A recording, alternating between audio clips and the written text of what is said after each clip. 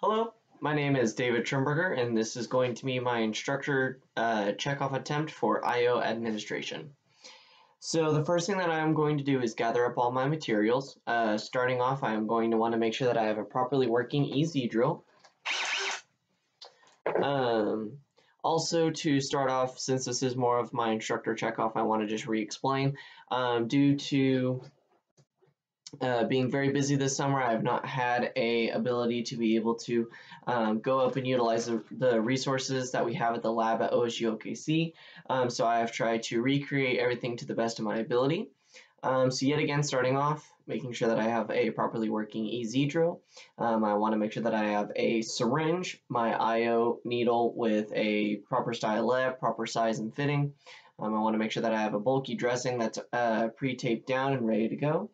And then I also want to make sure that I have my IO solution and IO tubing. I'm going to next put on proper PPE and then get started.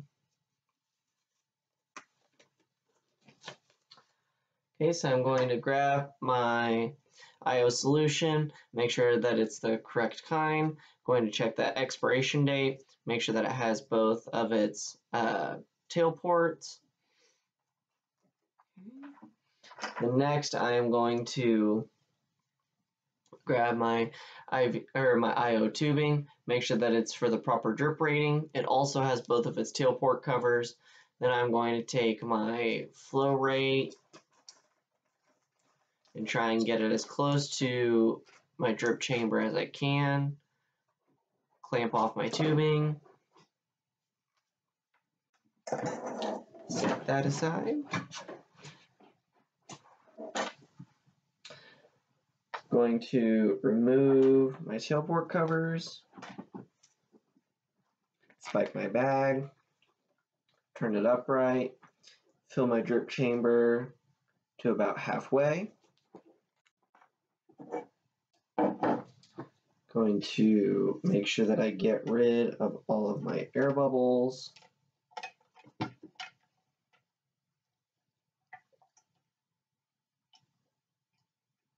Okay, I don't see any more.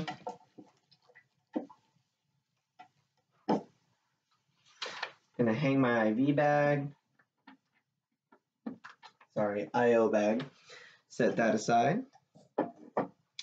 Okay, then this is what I've been using to practice my IO solutions. This is going to be my leg. I'm going to come over and I'm going to landmark where I'm going to be administering my IO needle. So I'm going to go to my patella. I'm going to go 2 finger breaths down, 1 finger breath over.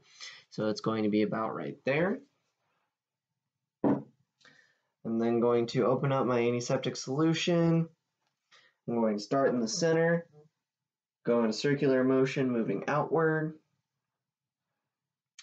After I have done that, and then if my patient is conscious, I'm going to give them a 2% lidocaine solution to help numb the area since this is can be a very painful procedure. Then after I've done that, I'm going to go at a 90-degree perpendicular, going to be going at a perpendicular 90-degree angle. Going to make sure, recheck my landmarks. Then insert my needle. And I'm going to go until I start to feel less resistance or until I can hear or feel a pop. Once I feel that pop, I am going to remove my stylet, put my stylet in the proper receptacle. I'm going to take my syringe, going to aspirate a little bit. If I can get a blood return, then that means that I'm in the intermedullary cavity, also, aka meaning that I'm in the bone. I can go ahead and I can pull back more and get a syringe filled with blood, put a cap on it, have that prepped and ready for the hospital in case they want to use that blood sampling for any form of lab testing.